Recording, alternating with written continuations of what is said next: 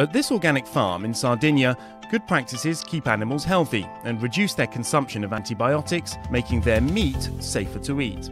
Drug resistance spreads from animals to humans through the food chain. To halt its transmission, the European Parliament is working on new measures curbing the preventative and collective use of antibiotics. Io non utilizzo antibiotici. Nel caso in cui si intravedono sintomi, chiedo al veterinario cosa ne pensa e se utilizzarlo o meno su un determinato capo. The preventative use of antimicrobials will be limited to single cases where the risk of a severe infection is high and certified by a veterinarian. Il veterinario prescrive l'uso dell'antibiotico esclusivamente in presenza di malattie infettive, soprattutto di origine batterica. Some antimicrobials will be reserved for human use only.